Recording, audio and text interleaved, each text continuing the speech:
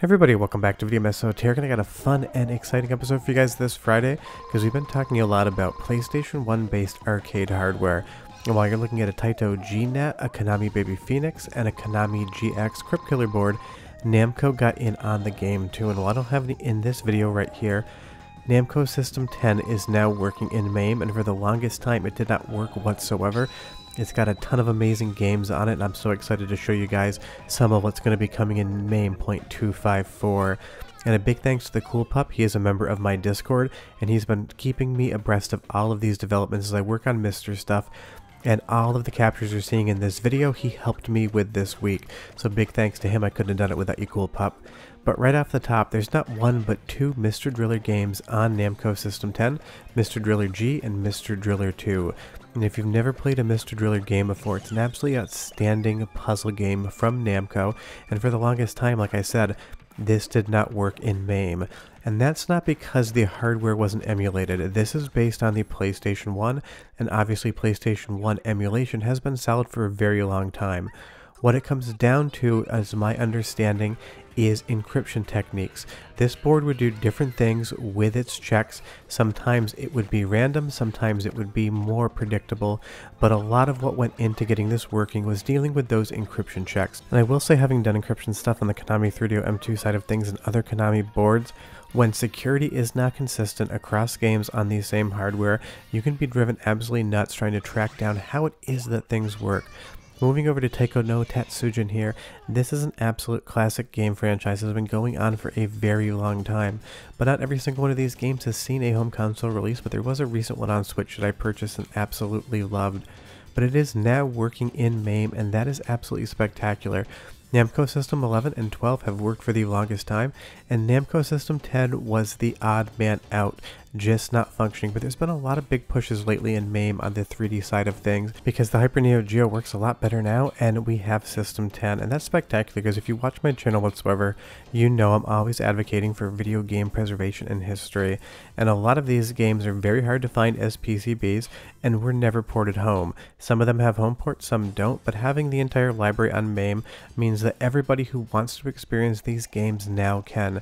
Because some of these games are going to be rare even in Japanese arcades, and some of these arcade PCBs, I've looked at the recording of this video, there are none available to purchase. So before this started working in MAME, there was absolutely no way to play it unless you found original hardware for some games, and good luck with that. But moving over to Star Trigon here, another awesome kind of puzzle platform game. It's just spectacular to see all of this working in MAME. Now be aware at the recording of this video, it is not merged into the main MAME you're going to download yet. A lot of this should be available in 0.254, but I'm not certain that all of it's going to make it. Now you can do custom compilation from GitHub of the code, but if you pop over to my Discord, some of the members there, including the Cool Pup, have compiled that MAME version from GitHub, and if you use the Discord link at the bottom of this video description, we can probably help you out with that if you don't want to compile it yourself. But honestly, it's just so amazing to have Namco System 10 working, because for the longest time, System 11 and 12 have been perfectly fine in MAME, and this was the lone holdout. Now there are still some games with the recording of this video that don't perfectly work or don't work at all, but people are working on them. And that's basically going to complete the series of boards from Namco, the System series with the PlayStation 1 hardware. But again, something like Star Trigon here, it's just such a blast to play, and I love playing the arcade version. But there's so many games on this board. One of the interesting things to me, at least, with System 10 is how many of the games are just strange and absurd. If you watch my channel, you know I love weird things, especially when it comes to gaming. So for me, this is like catnip to a cat. I absolutely love seeing it, I love playing it. And like I said, some of these games never made it out of Japan, so you've probably never even heard of them before. I have played pretty much every game on this list outside of a few of the puzzle games, the Mahjong ones. But moving over to Gahaha, I'm not going to try to pronounce the rest of the title because I'm going to mangle it. If you don't know anything about Namco, they love puzzle compilation games or action compilation games. If you've never played Point Blank, Run, Don't Walk, and go give that a shot, because Point Blank 3 does work on this board. but there's so many other ways to play it. It's not the biggest deal in the world, but this is Gahaha 2, and I will show you the original game later on in the video. But Namco had such an absurd sense of humor, but they wrapped that absurd sense of humor around amazing games with amazing soundtracks. You gotta hear this, folks. We'll be back in like 30 seconds and we'll keep going.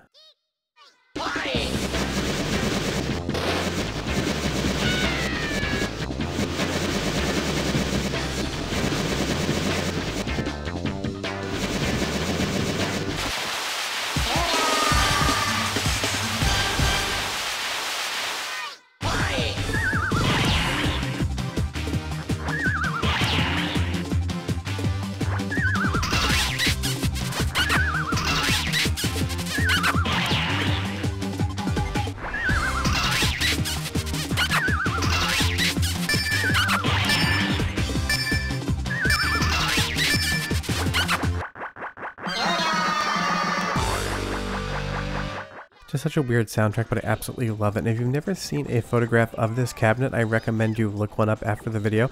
I don't have one that I've taken. I don't use other people's content on the channel if I don't have permission. But it basically just looks like two giant frog eyes that you can move around and articulate. And I did play a cabinet for this like 15 years ago in California in an arcade that dealt with a lot of import cabs. I absolutely loved the design of it, and it is hilarious. But Namco was so good at games like this. Obviously Point Blank with a light gun, different peripheral but same concept. Rapid response, quick thinking, and a quick hand are going to win the day. And I'm sure that's useful, having a quick hand in more than one aspect. But honestly, all jokes aside, let's move on to Gamshara, or Gameshara. I believe it's Gamshara.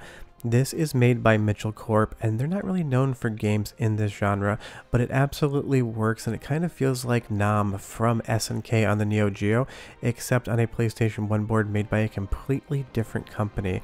They're more known for the Puzzle Loop series, but this just works here.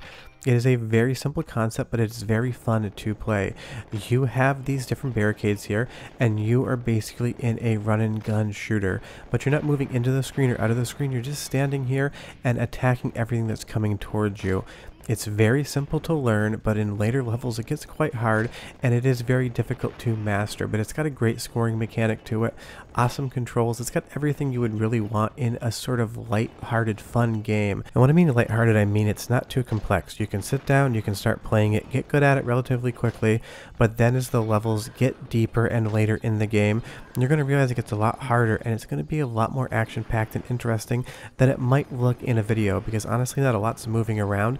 The fun doesn't really translate in a video, but in person you're going to absolutely love it. But I am curious, as we move over to Mr. Driller G here, leave me a comment down below and tell me which games on this video so far have you played, which ones have you heard of, and which ones are new to you, because I'm sure at least a couple games in this video are going to be something you've probably never seen before.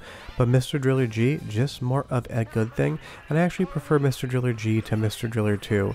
But this series also has an absolutely spectacular soundtrack, so I'm going to do is let you listen to it for 30 seconds, but I got a lot more games to show you after Mr. Driller G's soundtrack break, so stay tuned, but I will be right back.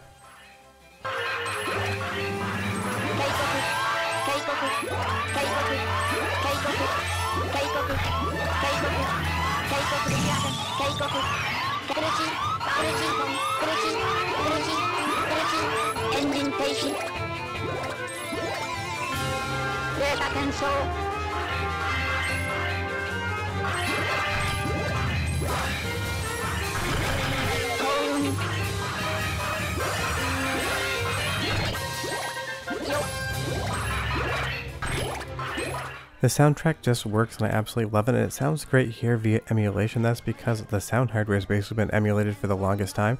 That's not what System 10 needed.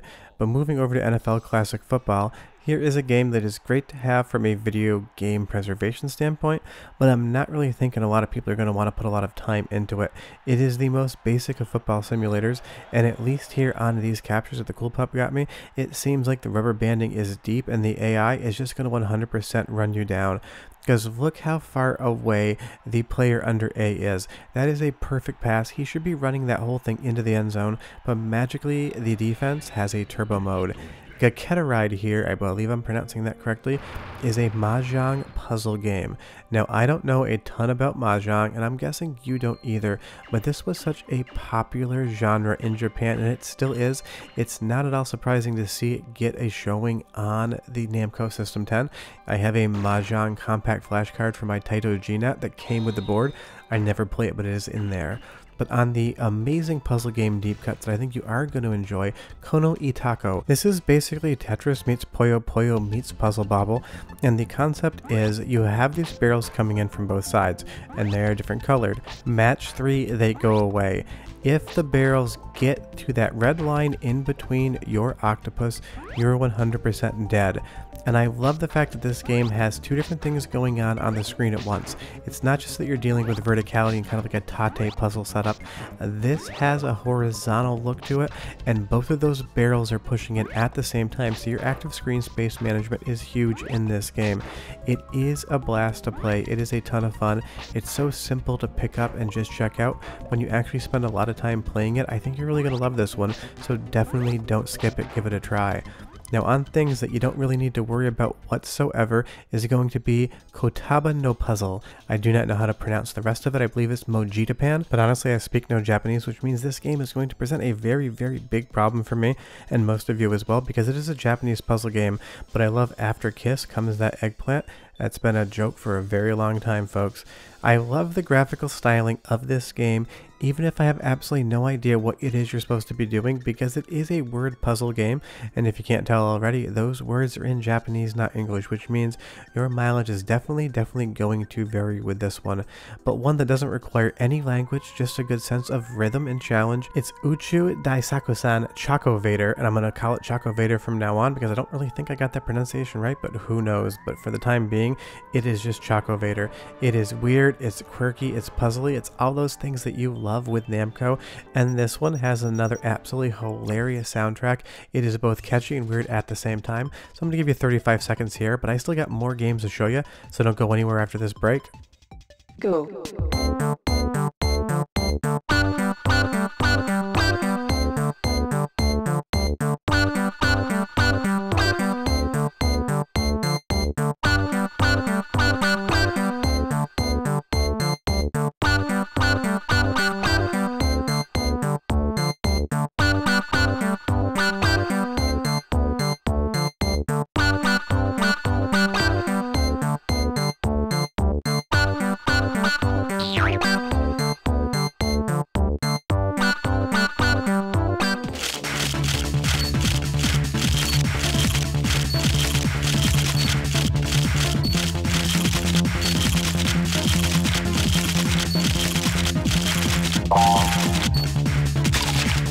Congratulations. 100% reminds me of Point Blank, and that's because I'm sure a lot of the same musicians were involved in this. But it's just another awesome action puzzle game. In this level right here, these dudes are just going to roll by and they're going to give you a spotlight as to where things are. You need to go back and indicate where they are. If you do a good job, you get a prize. If you do a bad job, you get a bomb. It is just a memory matching game, but I love that those aliens just pop up and give you the peace sign. I'm not sure who thinks of these things, but they do, and they absolutely have a blast doing them. Another puzzle game, Panakuru, another mouthful, but I think I got that one right too. You are this dog, and you need to basically bite things and match things. That's as simple as it is. Those kind of look like candies to me here, but as you start the game, it is going to give you a tutorial on what to do. So you're not going to really need any sort of Japanese language requirements here, not like that Japanese word puzzle game we just showed you. Watch the tutorial, understand how to match things, understand how to navigate the game board, and you will be 100% fine. It's a really small, fun puzzle game. It'll either be your new favorite puzzle game or you won't ever come back to it again. But just like I talked about earlier, so much of this is part of the preservation efforts. MAME keeps these games alive, and having System 10 and this game right here is spectacular. It might not be the system's best game at all, but it doesn't mean it's not important to preserve it. But I left the original Gahaha till the end because I just love this series. I love how colorful and weird and quirky it is. I love the arcade cabinet. I love absolutely everything about it. And you'll see here this puzzle game is quite simple. Push a button at the right time to trap something between the two robots. But I love that Namco made so many of these games because what appears simple at face value becomes exceedingly hard. A lot of them are rhythm based even if they're not music based. Things like the Taiko Drum Master games, those require actual rhythm. These require more of rhythmic thinking. As you'll see here, you just need to mash the button in the right timing to swim towards the person you're meeting. And I will say a lot of these games have a very distinct Japanese sense of humor, because it's not so much what happens to the swimming up to the person, it's what happens when you actually get to her. That's just a thing that happened, no big deal. And it does have some light point blank vibes as well here, because there is a shooting gallery, and nothing like point blank whatsoever as far as the challenge or complexity, but it still does have some of that same gameplay, and that is always a good thing. Can't get enough of it. But these are the games that are currently working that I showed you on Namco System 10, and like I said, this isn't currently in MAME right now. It'll be coming to MAME apparently in version 0.254. That doesn't mean that every single game here will be working, because there are some cutoffs, and some of these games have been added in more recent kind of test builds. But Namco System 10 is here in MAME, and it's spectacular because System 11 and 12 have been around for a long time, and now we got the third one. Short of that, if you have any questions, leave me down below and I'd be happy to help you guys out. Otherwise, it's a fun video. I hope you enjoyed it. I'll see you next time. Bye bye.